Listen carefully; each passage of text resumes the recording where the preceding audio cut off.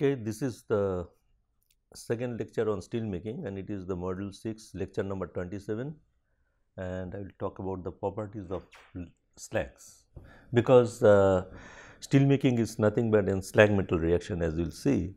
So, we need to understand the slag structure and the properties, and so we will first in this lecture we will discuss about the structure of the slag and concept of basicity, and then oxidation property of the slag and viscosity of the slag. So, these are the properties, important properties of the slag. So, let us first see, because the silica is one of the major constituents of the steel making slag, basically silica, then lime and FeO. This is the very major constituents of the steel making slag, and among that silica is one of them, because silica percentage may be around 40 to 50% into the steel making slag. And if you want to see the silica, and that is why the structure of silica and the basic slag that we will discuss. Now, silica has a very large network, a polymeric network of silica tetrahedron, because in silica structure is like this. One silicon is basically, if I see, if you have a silicon here and it is covalently, it is bonded with 4 oxygen by covalent bond. These are the oxygen, okay. This is the oxygen, and this is the silicon at the center, and they are connected basically a tetrahedron. It forms a tetrahedron, okay, by covalent bonding, silicon covalent bonding, tetrahedron, and you can see. So, this is the thing basically, silica tetrahedron. If you see this like this, silicon is sitting just at the center of the tetrahedron, and in the 4 corners you have 4 oxygen. So, it is a 2-dimensional view of the silica tetrahedron, okay. You can see the 4 atoms, there is a top atom and the 3 atoms, and inside there is an oxygen atom, you can see inside there is a silicon at the center of the tetrahedron. And if you see the solid structure, this tetrahedron form a huge network, a very polymeric network like this, complete network. As a result, this is the solid silica. And if you just liquid, if you make the liquid silica also, in the liquid silica some of the bonds may be broken, few bonds may be broken, but it is also a huge network of tetrahedron, okay. As a result, usually the silica melt is very viscous and its liquid is also very high temperature is required. So the liquid structure is like this, it is also, and if you add the, that is what is it called, that is if you add the basic oxide into the structure, there is the, if you add some amount of the lime, it basically depolymerize some of the bonds. How do they do that? Basically these oxygen, suppose you have 2 silicon is there, depolymerization take place, like you have, suppose silicon, one silicon is connected with, that is the 3 oxygen, and one is there, oxygen is here, another silicon is here, right. So, if you add one Ca2 plus, what will happen if you supply just one Ca2 plus, that is the CaO, basically you can add some, sorry, one CO here. What will happen? CO basically it decomposes into Ca2 plus O2 minus. If you add that, then it may happen, that is these 3 silica bonds are there. This is the your silicon, this is one minus, and then O.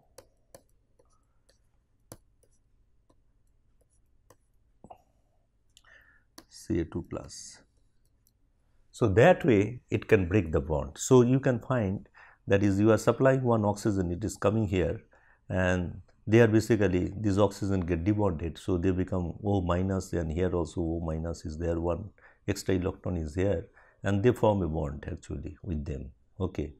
And Ca2 plus will be there, this O minus, and Ca2 plus, this will, the overall neutralization will be maintained here, and you can break the bond. So, lime, when you put the lime helps in breaking the bonds between 2 silicon atom, okay. So, basically they depolymerize the structure, and if you depolymerize it, then your viscosity will be reduced to some extent, right. And so that is, you can see here, Right. This is the way the depolymerization is taken. You can find a very nice picture of depolymerization. You can see this is the calcium atom. This is the 2 oxygen atom is O minus and Ca2 plus.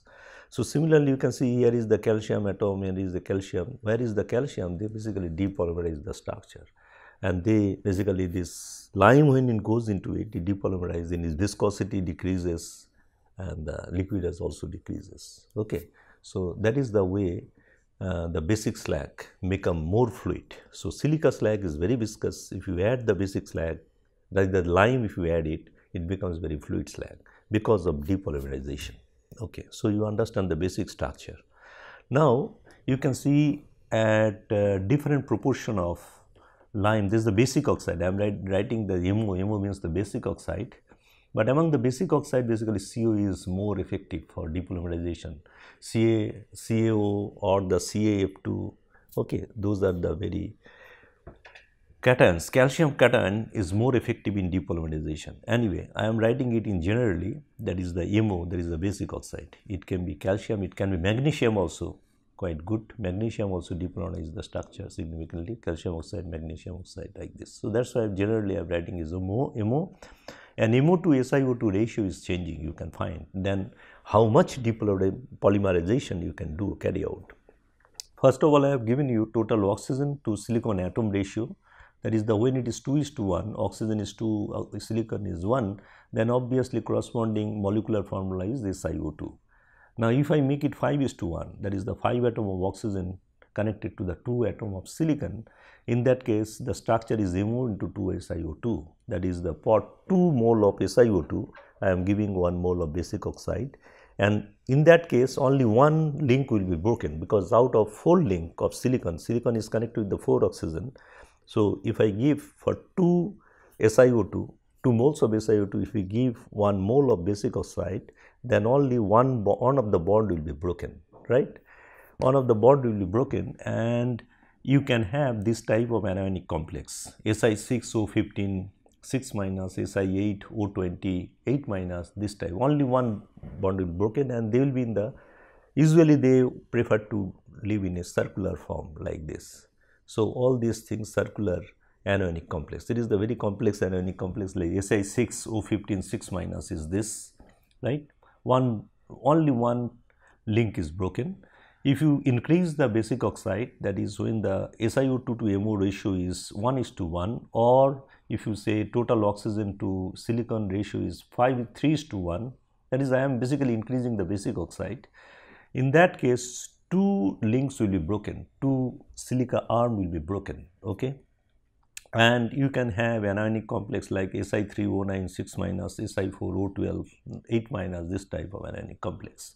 Now if I further increase the basic oxide, that is the 3 moles of basic oxide with the 2 moles of SiO2, or the oxygen atom to silicon ratio is 7:2, that is 3.5.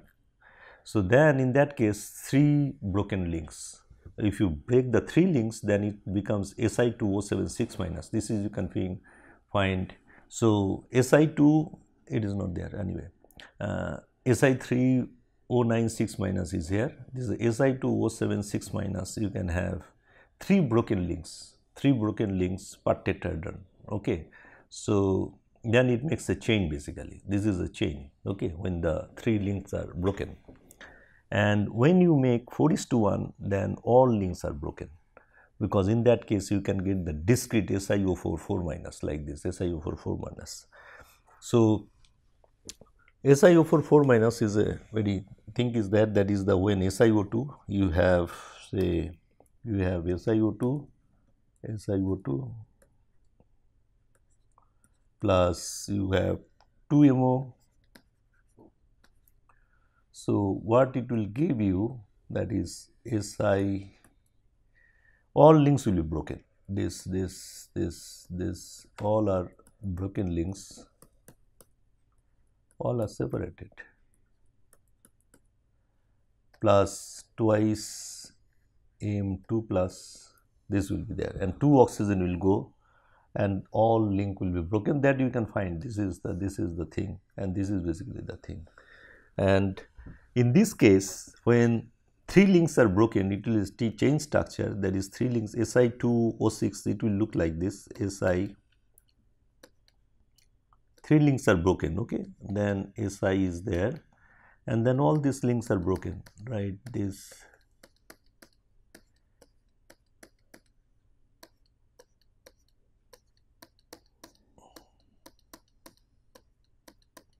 so you can find here it is basically Si2O7 6 minus. So this is, you can see 1, 2, 3 oxygen, all links are broken, 1, 2, 3. So 3, 3, 6, and then the Si2, 2 Si is there, and oxygen is 7. You can see this is shared only. This is 1, 2, 3, 1, 2, 3, 3, 3, 6, and 1 oxygen 7.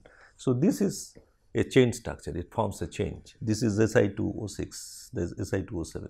So basically, so as you increase the basic oxide, what is happening, your oxygen to silicon atom ratio is also increases. As a result, number of bonds that will be broken, that is also increases. And finally, what we get, that is called the when SiO2 react with the 2 moles of basic oxide, you get orthosilicate composition is also called, and you get a very simplest, the silicon anionic complex SiO4 4 minus. That is the simplest.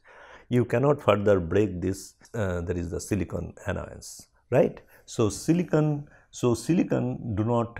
It remains. There is a simplest. If I say simplest anionic complex into the melt will be SiO4 4 minus. That is the simplest anionic complex that is possible into the slag. And that happens when the basic oxide to the silica ratio is 2, or you can say oxygen atom to silicon ratio is 4:1, right? Okay. Now, so that is the structure I talked about. Now I will talk about the basicity. Now, how do you define the basicity of a slag, that is the slag melt? Basicity basically, according to ionic theory, it is defined in terms of the free oxygen ion activity, the how much oxygen ion is there into the melt that is free, that is after combining with all the acidic oxide available into the melt, okay. So after that complete, for example, complete depolymerization, for example, if I have X mole of SiO2, right, and then how much of that is 2x mole of MO will be required. RO is the basically MO I am talking about here is I am written as RO, are basically the cations, okay. So if you have X mole of SiO2, you require 2 mole of RO or MO to neutralize it completely. Neutralize means basically to depolymerize it completely, right. So that will be required. And similarly, if you have Y moles of P2O5, you basically require 3 moles of RO for complete depolymerization of the P2O5 structure, right. So from this equation, what you get? You will get X moles of SiO4 4 minus, 2 Y moles of PO4 3 minus, and then you will have, this will be the remaining oxygen. Z was the total moles of RO initially present, and out of which 2x will be consumed by the SiO2, X mole of SiO2, and 3Y will be consumed by the Y mole of P2O5, right. So then whatever the oxygen ion left will be this much, Z minus 2x minus 3Y of O2 minus, and Z2 plus will be there, and this cation basically will neutralize this structure SiO4 4 minus PO4 3 minus, right. And this will be the, that is the oxygen ion activity, and oxygen ion activity, free oxygen ion activity into the melt represents its basicity. That is the how much the slag is basic. The more the oxygen ion activity, more is this capacity to neutralize the acidic oxide and hold them into the slag structure. So it is somehow also given idea of the holding capacity of the slag for the impurity oxides, right. So more the oxygen ion activity in the slag, that is the more is basicity, and more is holding capacity.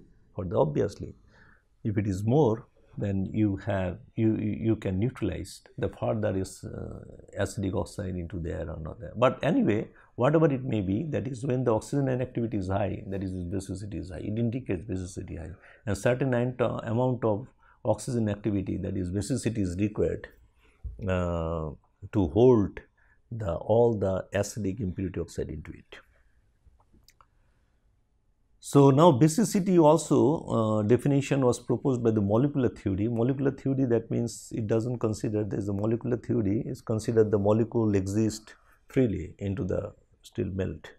And by ionic theory, it says that it is melt only in the ionic anions and cations forms. Okay, ionic form it exists, and molecular theory in the molecular form it exists. So that is the way initially the basicity was defined. All the basic summation of basic oxide by acidic oxide, it is called the common basicity, but it is not a very proper definition of basicity, because all the basic oxide are not equally efficient, okay, to retain the impurity, acidic impurity oxide in the steel melt, or the oxygen ion activity will not be similar for all the cases, for all the basic oxide cases. Okay. So all the basic oxide are not equally efficient to retain the acidic oxide into the slag.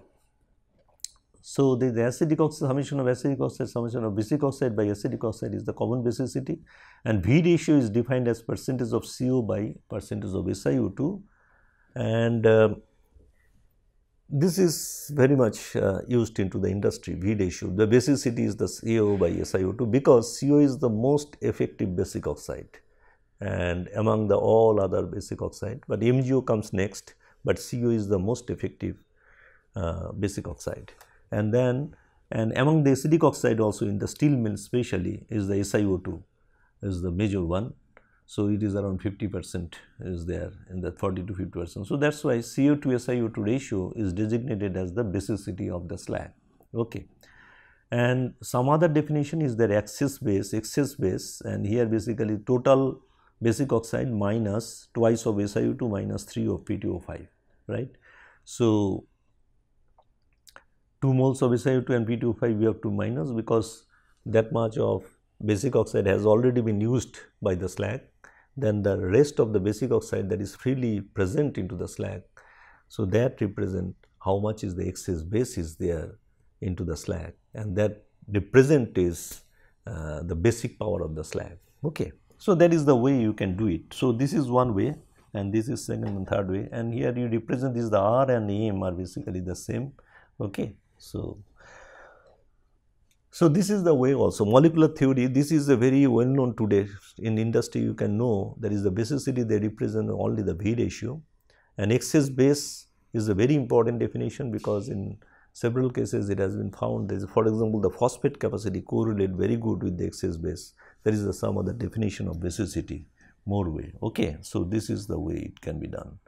And so this is the ionic theory. It says that is the free oxygen ion activity of the slag is the measure of basicity of the slag. Okay. And basicity is important because basicity defines, that is defines the holding capacity of the acidic impurity oxide into the slag. So basicity is very important from that point of view. Now oxidizing power of the slag. This is the very, after the basicity, this is the holding capacity of the slag to contain the impurity oxide into the slag. Another important property of the slag is the oxidizing power. How do you determine the oxidizing power of the slag? And chemical potential of oxygen of the slag, that is you can simply define the chemical potential of oxygen in the slag is RTLN of PO2, where PO2 is the partial pressure of oxygen that is exists with the slag, equilibrium partial pressure of oxygen. And this is the definition. There is the mu02 slag, you can define simply like this. Now question is, that is how do you know what is the partial pressure of oxygen that coexist, equilibrium partial pressure of oxygen that coexist with the slag composition. And it has been found that Fu has the highest partial pressure of oxygen among all the basic oxide present. If you have a look in the Ellingham diagram, you can find the iron oxide is the much above compared to the other oxide, like calcium oxide is much below in the Ellingham diagram. Then SiO2 is also much below, P2O5 very close to iron oxide, that is there in the pure form. Most of the oxide, that is all the constituents of the slag, okay, all the constituents of the slag are below the iron oxide line in the Ellingham diagram. It represents, that is the iron oxide has the maximum partial pressure of oxygen in equilibrium with it. among considered. So, the partial pressure of oxygen that will be in equilibrium with the pure iron oxide, that will eventually be in equilibrium with the rest of the oxide, because that is the higher that is the partial pressure of oxygen is high, that will be sufficient to remain other oxide. This is more than that. So, as a result, this PO2 slag you can simply represent by there is the partial pressure of oxygen, the equilibrium partial pressure of oxygen that will be remain with the slag, that is equal to partial pressure of oxygen that will be in equilibrium with the FeO in the slag. Not pure FeO, but FeO in the slag, activity may be reduced. Okay, so that is possible, and it is measured by the activity of FeO in the slag. That is the thing. And activity of FeO in the slag, how do you measure? That is basically the partial pressure of oxygen, okay, that remains in equilibrium with the FeO in slag divided by partial pressure of oxygen that will remain with the FeO, pure FeO. Okay, that is the usual definition. That is the P by P naught. That is the activity definition. That is partial pressure of oxygen that will remain with the FeO in slag divided by partial pressure of oxygen that will remain in equilibrium with the pure FeO. Okay, that is the activity. So, you can write the μO2 slag is equal to RT ln PO2 of activity of FeO into PO2, that is the activity of there is a partial pressure of oxygen that will remain in equilibrium with the FeO pure. So, this is a constant value. This is a constant value. So, μO2 basically can be, if I know the activity of FeO in the slag, I can calculate what is the chemical potential of oxygen in the slag, right? This is possible. So, activity of FeO in the slag, to calculate that is pseudo ternary diagram is there, that is the SiO2 P2O5, CO, MnO, and the FeO, and these are the major constituents of the SiO2, FeO and the CO, but obviously in the slag you have MnO as well as P2O5. So, the pseudo ternary diagram is defined like this way. One corner is SiO2 P2O5, other corner is CO, MnO, and other is FeO. And then these are the lines you can see, these are the isoactivity line of the FeO. So, for different slag people have measured what is the activity of FeO. So, and then this is the isoactivity line you can find here, and you can find that this line is correspond, this is the composition, this dotted line refers to the composition of the dicalcium silicate, that is SiO2 twice CO SiO2, and that is the orthosilicate composition. At this composition, that is the SiO2 is totally neutralized by the calcium oxide, as I said, and the ionic complex is SiO4 4-. So, at this composition what you can find, that is the CO and SiO2 are combined, they form a dicalcium silicate, very strong compound. So, then FeO in the slag will remain relatively free, so its activity will be little higher. So, you can find at this composition the activity of FeO is maximum. All this, if you see along this line, it is the activity. Anyway, so this is the ternary diagram, it is available. So, this from this ternary diagram people can say for a particular composition of the steel slag what will be its activity, and if you know the activity you can simply calculate what will be the chemical potential of slag, chemical oxygen potential of the slag. Okay. So, this thing, this is, and then activity, there is the activity is maximum for those silicon, that is the thing. Okay. Now, come to the viscosity.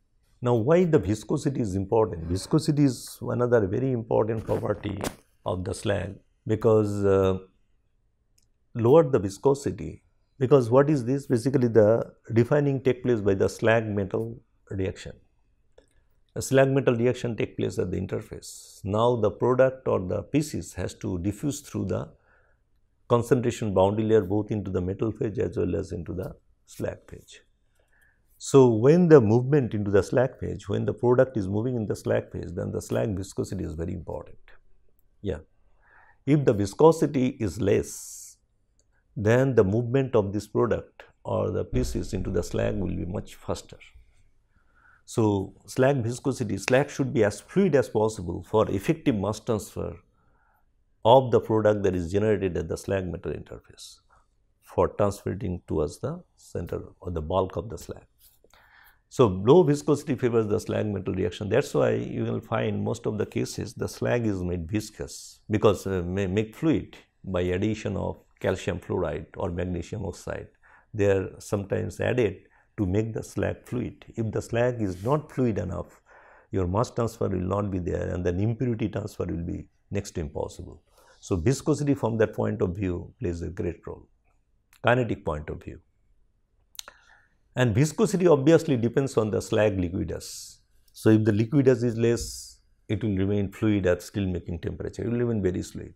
If the liquidus is very high, obviously it will remain viscous, and then mass transfer will be affected. And in the steel making, the slag viscosity is very important. The mass transfer to the slag is very important, because it is impurity removal is by only the slag metal reaction, except the carbon monoxide that escaped to the atmosphere, and all the impurity oxide like silica, P2O5, everything goes into the slag and is retained there.